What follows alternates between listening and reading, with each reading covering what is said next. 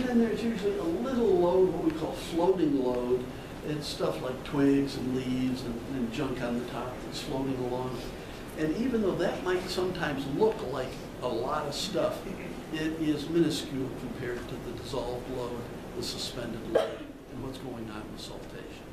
Suspended load by far carries most of the material. So when I look at what's going on down here with the normal rolling and saltation, I call that bed load, because that's happening right at the bed. Suspended load is the stuff that keeps staying stirred up. Dissolved load is the chemical ions that are floating along, and the float on top, which is pretty minuscule. Okay, so the portion of the stream sediment load that consists of tiny solid grains carried along with the water, but bouncing off the stream bed is the stream swell.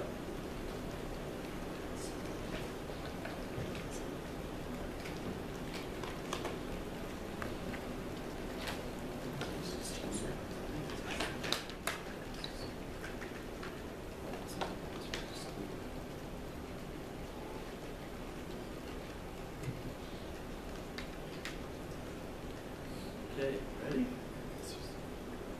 See how we do.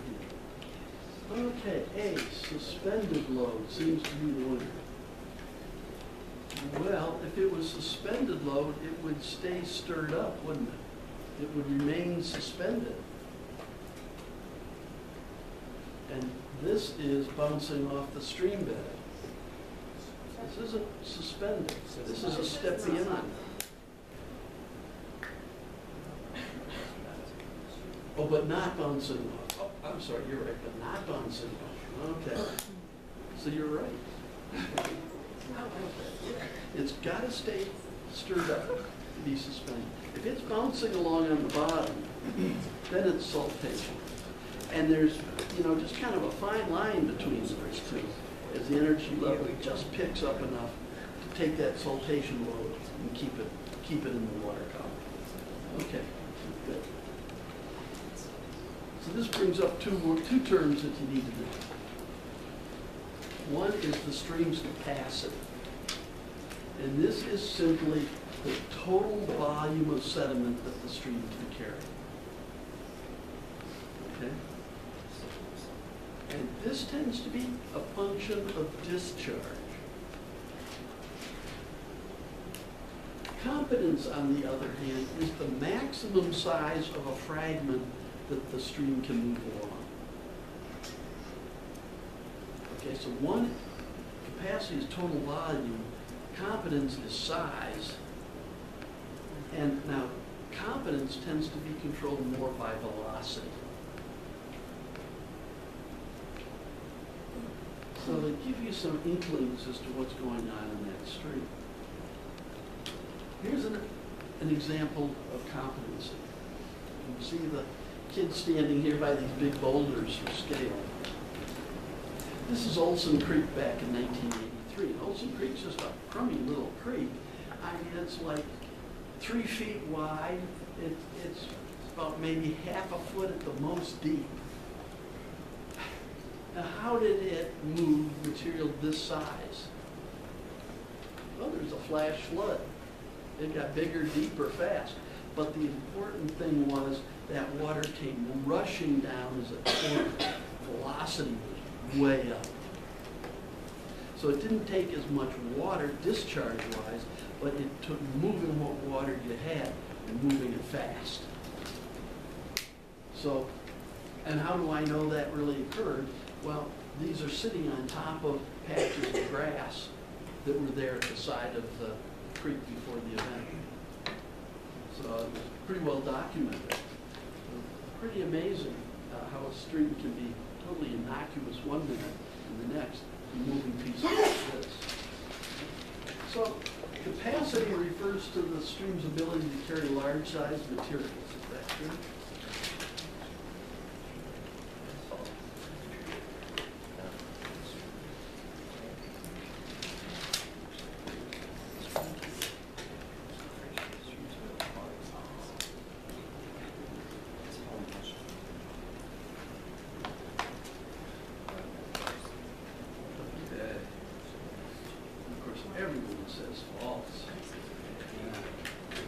capacity is the total amount of material the streams carry. Competency is the size it can carry. Okay, so two terms ought to be familiar.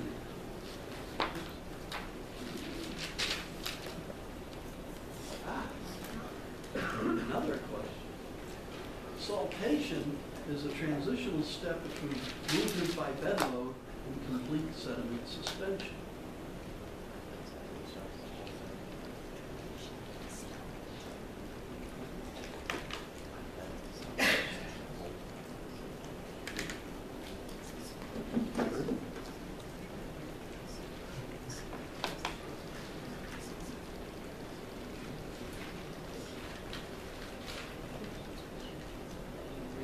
Okay, one more. There we go.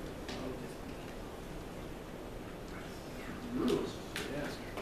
Well, if you look at bed load really kind of consists of essentially rolling things along the bottom, which is called traction load, and saltation, things just kind of bouncing along. You can think of that as energy is increasing. We're beyond traction loads. I just can't quite get it up to suspension. It just won't, not quite enough to hold it there. So suspension, increase the energy level just a little bit, and saltation now becomes suspension. Excuse me. So yeah, this is the transitional step between pure traction load, kind of the bottom of bed load, and moving into suspension. This is kind of the way we get there. So yeah. Okay, when we're looking at this meandering river system with its cut bank and its point bar, there's another type of river system that's pretty common, and it's what we call a braided stream.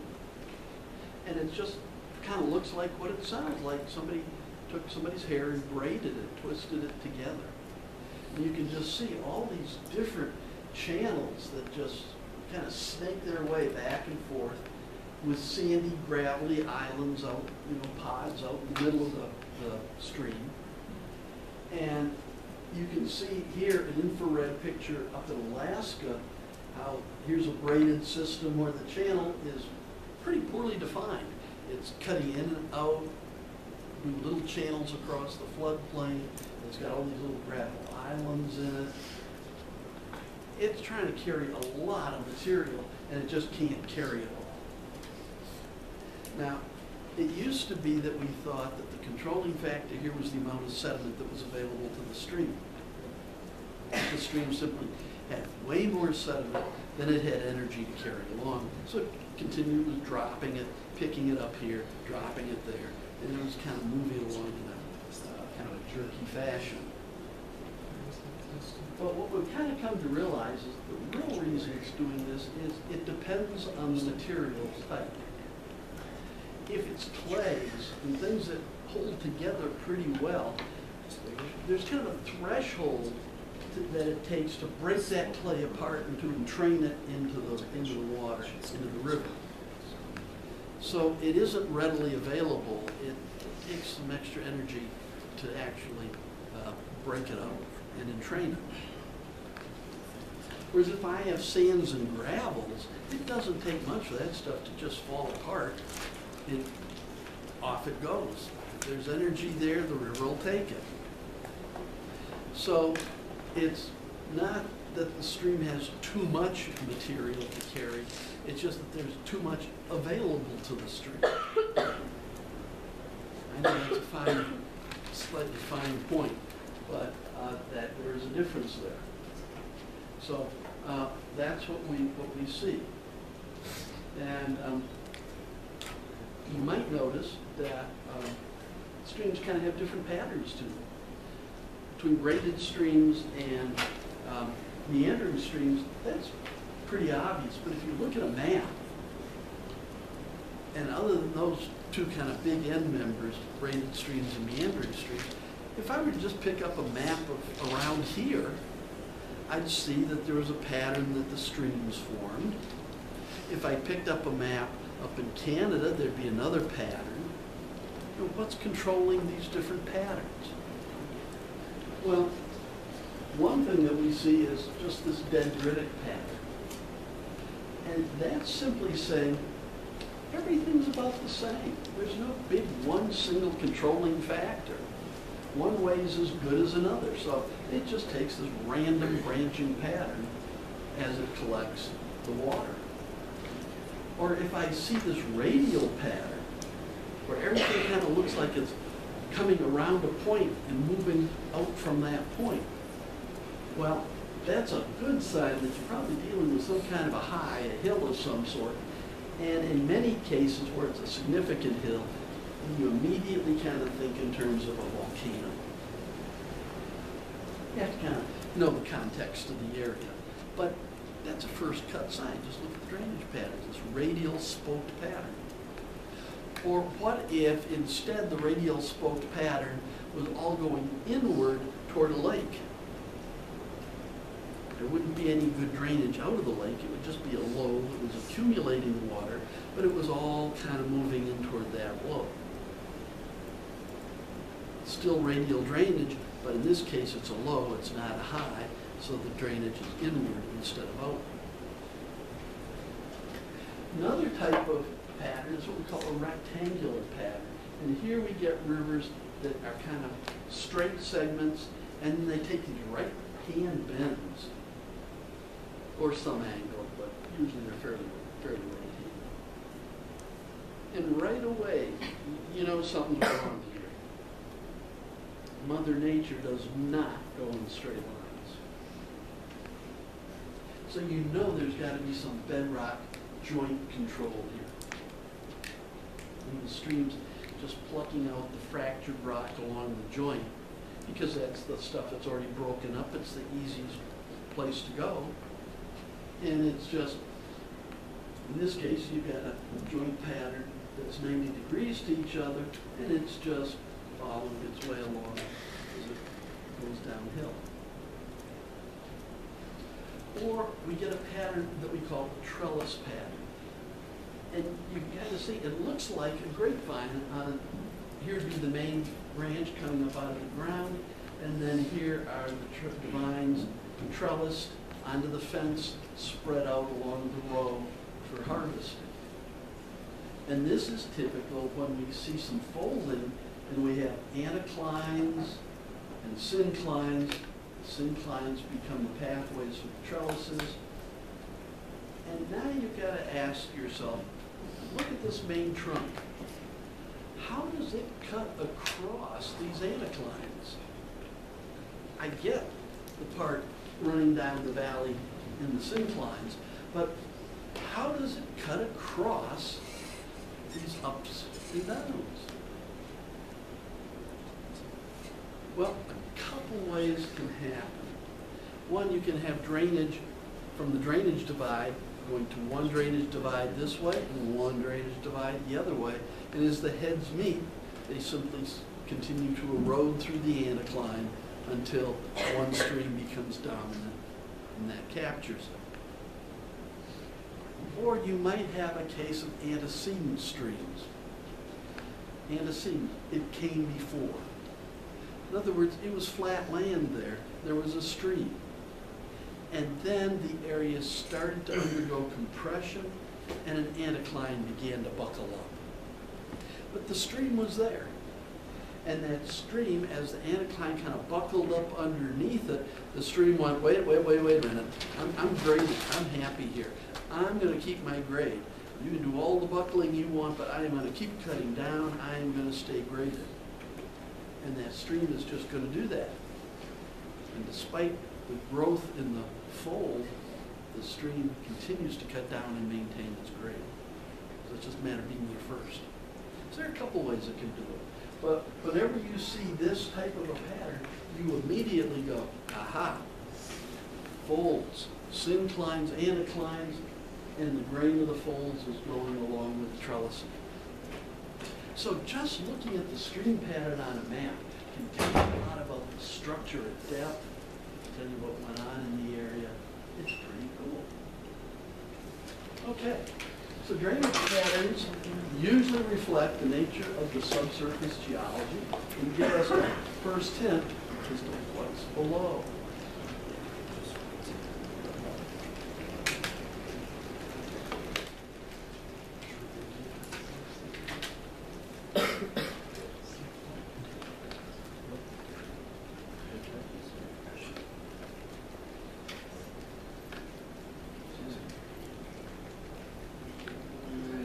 seconds. Absolutely true. You got it. Just a kind of cheap and cheerful, quick way of doing it.